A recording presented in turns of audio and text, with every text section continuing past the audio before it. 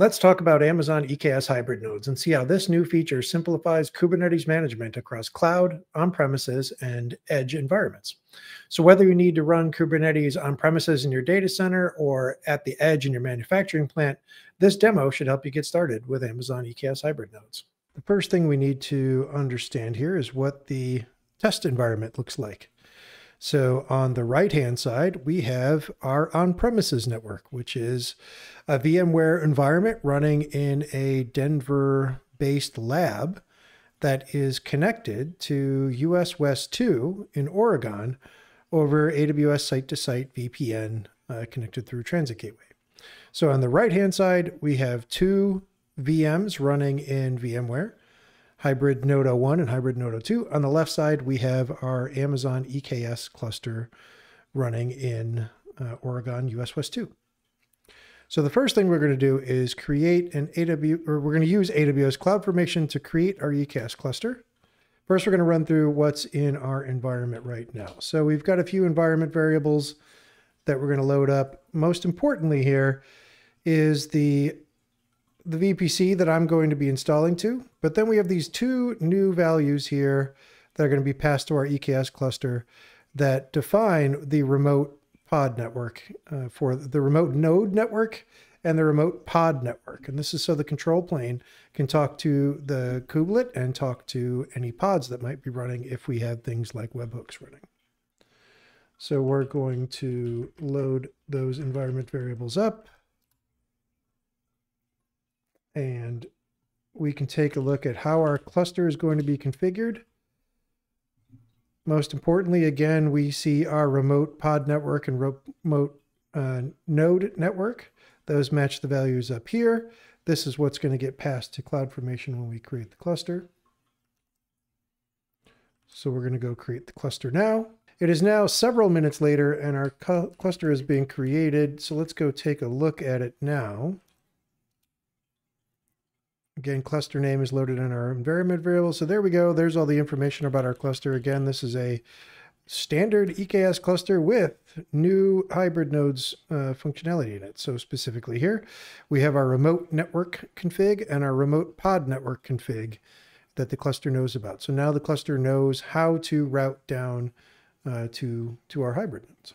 We're going to update our kubectl configuration here. So there we go. So now if we do kubectl get nodes, we'll see that there's nothing there. So now we can start working on that. We need to drop in a few more parameters here to make that happen. So we created our EKS clusters. So now we're going to configure our EKS access controls. We're going to use two more environment variables here. One, which is just the name of our hybrid nodes IAM role SSM. I've created this previously via CloudFormation, a separate CloudFormation. And then what is the actual ARN for that node? So now we have those two values there. So now we can go create our access entries for the hybrid nodes themselves. Great. And then in order for us to access the cluster happily from the browser, we actually need to give my role permission to see that. So first thing we're going to, this is a big blob of text, but we're going to paste in creating our access entry that allows my admin role permissions. And then we're going to give my admin role the EKS admin policy and Amazon EKS cluster admin policy, which will give us permissions later. So we're basically making those associations here. Next, we are going to create our Systems Manager hybrid activations. So Systems Manager is going to give us the ability to associate an IAM role with our Linux instances. So first thing we need there is to create our activation, which we're going to do here. And if we look at the activation file, we can see it has an activation ID and an activation code. Don't worry, everybody, security-minded folks. These tokens expire automatically after a little bit of time. So we've created our activation. We're going to use that activation to now create a node config file. So we're basically just getting the activations out of that JSON file. So now we have a node config. Whoops. We have a node config file here with our activation set in it. And we're going to send that file to our nodes over SCP. So we're just going to upload that file to each of the nodes, to each of our hybrid nodes, right? Node 01 and node 02. So our activations are ready. Our node config is in place. So now we can actually have node ADM install all of our dependencies and initialize our hybrid node. If we go to node 02, or node 01, sorry, we're not at node 02 yet. This is node 01. So we're going to tell this to go install our components. And we'll go over to node 02 and we'll do the same thing.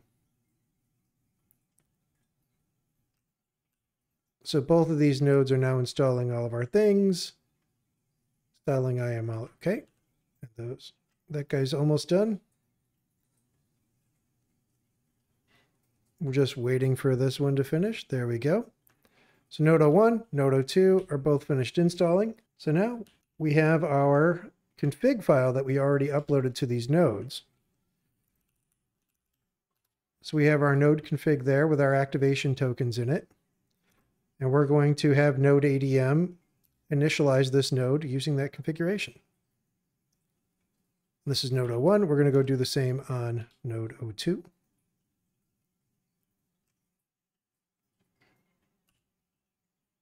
And boom, there's node 01 is all finished. Okay, so our Linux machines have been configured. We have our SSM agents, the node ADM tooling, everything is all done running. Our next step is to install a container network interface or CNI driver. Since we're not running in AWS, the VPC CNI, which we would have by default in EKS, is not available for us. So we're going to install Cilium as our solution here. Go back to our host machine here, which is actually my laptop. We're going to add Cilium. We're going to take a look at our values here. Now, most importantly, our pod CIDR, again, if we look at our cluster parameters, we can see that our pod CIDR here matches our remote pod CIDR here. So this is telling Cilium, I want you to use this CIDR for IP addresses for my pods. And then we're telling the EKS hybrid nodes cluster that this is the CIDR for our remote pods. Okay. So now we're going to go ahead and install Cilium. Okay, Cilium has completed its install. So now if we do kubectl get nodes, we can see we have 2 nodes up and running, ready to go with our workloads. So let's continue on with configuring Cilium a little bit. We need to enable BGP, right? So this is going to basically allow BGP routing of our pod network. So let's go ahead and apply that. Great. And now if we go take a look at everything that's running, so now we can see Core DNS and kubeproxy showed up. Those are actually provided by EKS. Those are managed by EKS. So those are running automatically on our nodes. And then we installed Cilium. So that's running as our CNI driver now. The next thing we're going to do is add load balancing. So again, in the cloud, we would use AWS load balancers. We would use application load balancers and network load balancers, ALBs and NLBs on premises. If we want to keep our local traffic local, we're going to configure Cilium to provide Kubernetes load balancer services here. So if we take a look at pool, we're saying if Kubernetes asks for a load balancer, if something in the Kubernetes cluster asks for a load balancer, Cilium is going to provide the answer to that, and it's going to use an IP address from this pool here.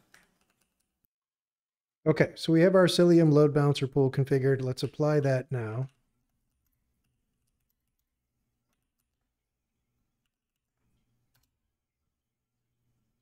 we'll do a quick test with Nginx. We're going to just run that directly in our cluster here. Boom.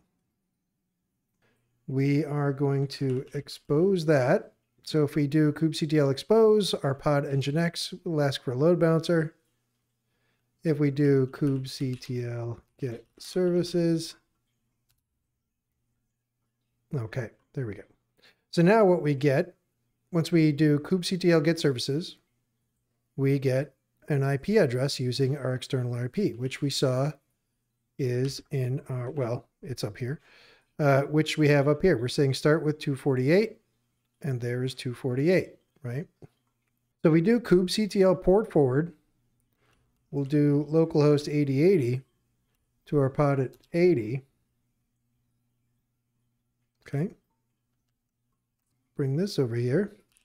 We go to localhost 8080. Hooray, we get Nginx, right? So that's great. So now we know that all works. We have our load balancer. Let's go do something a little more complex.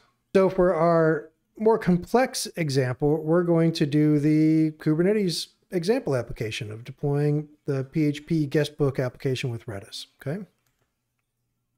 Over here, we have our Redis leader. And this is deploying two things, right? This is deploying a Redis leader as a deployment. And then down here, we're deploying a Redis service. And then we're going to do the same with a Redis follower. Again, a deployment and service. This is a bit over-engineered as far as examples go, but it'll get the point across. We'll apply, oops. We'll apply our Redis leader. Great. We will apply our Redis follower. If we do get pods, we can see these are running. And if we actually do -o wide, we can see these are running on two different managed instances. If we do our final step, which is to apply the front end, if we look at our front end, this is another deployment running a PHP application, getting hosts from DNS. And this one, most specifically, this is requesting a load balancer. So if we do kubectl get services again, well, now we can see a whole bunch of cluster IP services. We still have our Nginx example, but now we have our front end has a load balancer here. If we do port forward for the service front end from 8080 to 80, if we come over to our browser window, well, now we have our localhost 8080 message book. Hello there.